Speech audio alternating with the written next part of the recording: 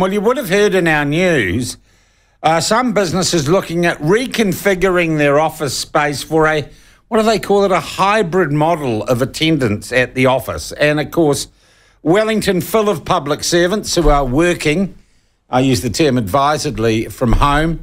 And everywhere you are in mainstream media, you are seeing articles saying you can negotiate harder with your boss. Are you getting what you want out of your job? It seems to me the power balance in terms of employment has shifted in times of very, very low unemployment. Is this a challenge for business? Has COVID changed the worker-boss relationship?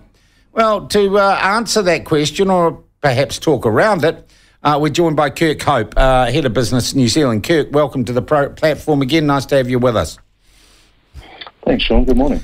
Morning. Look, I am reading all the time now advisories from young millennial journalists about how young millennial people can take on the boss and have their dream job.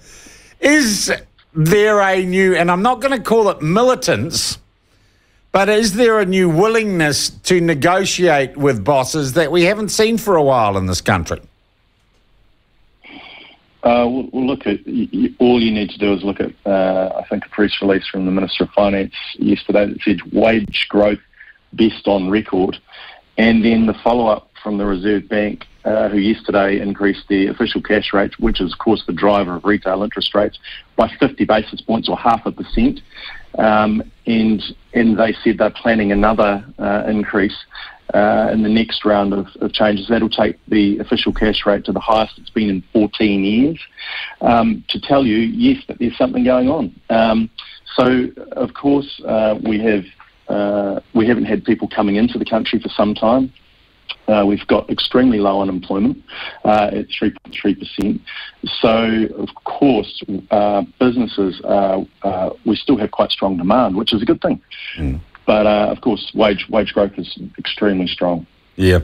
That wage growth, though, essentially gets negated by interest rate rises, doesn't it?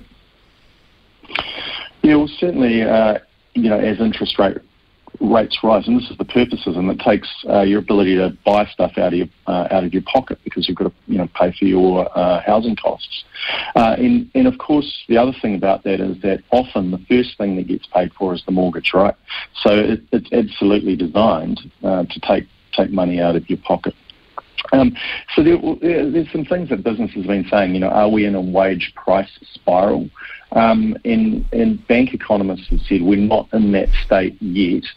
Because we haven't had enough rounds of this, wage growth driving inflation. But if we got into another year of it, which is what the Reserve Bank seem to be suggesting, then we probably are in that. And then you can expect to see higher interest rate rises again. Mm. Are your members happy or comfortable with this new era of bolshy employees?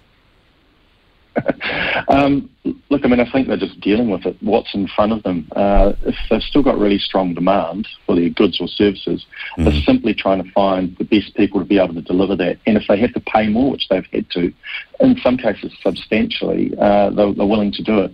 I guess the New Zealand, if you look at population growth in New Zealand, our population has only grown by 0.2%. We're depopulating. So what that means is if you don't allow immigration to fill some of these spots and you don't have an effective enough training system, we're going to be in this space for some period of time. Mm. Are employers also finding, or businesses also finding, some people are reluctant to go back to actually turning up for work in the office and doing their jobs and then going home? Yeah, so the word flexibility is bandied around a lot. I guess the thing is that there are a lot of businesses who have geared themselves up to enable this, both pre-COVID and during COVID. And there are people who are saying, actually, I don't want to go back in the office certain days a week. What businesses are now finding is, and they're setting a set of rules around this, we need you in the office 2 or 3 days a week. We accept that, you might have 2 days where we can work from home. They're having to accept that because, we've got really, really severe labour shortages. Mm. Will this change, or would this change if those labour shortages evaporate and are filled can we expect to see, if you like, the balance of power shift back?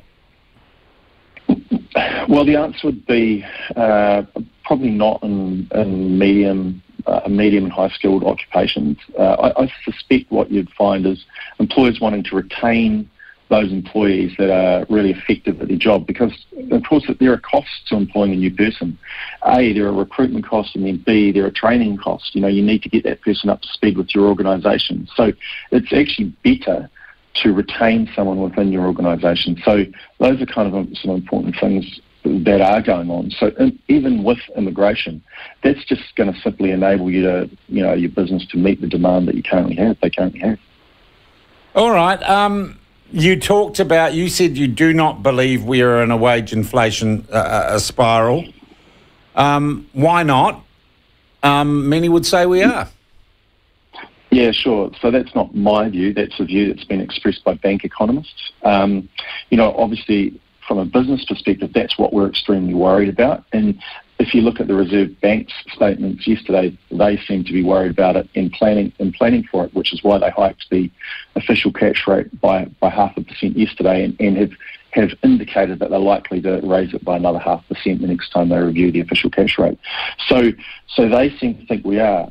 They also said previously that they thought inflation would decline by middle of 2023, that we're through peak inflation. They've now said it looks much more likely to be 2024. All right. What would your advice be to employers who are feeling under the pump, who feel like they are at huge disadvantage, while a bunch of newly militant and empowered workers say they don't want to come into the office and they want a 15% pay rise? How do you get through that? Yeah, look, it's no doubt challenging. I mean, the thing that that all employers are having to do is to think about what the shape of that employment looks like, and if they have to say, okay, we'll enable you to work from home or enable you to work flexibly, we'll do that. I mean, I think employers are doing other things. They're looking at different ways people can do more work. So New Zealand had a reasonably high what's called underutilisation rate, so more part-time workers. So more of those people are actually moving into full-time work. So they're looking at ways. So I'll give you a practical example of what that looks like.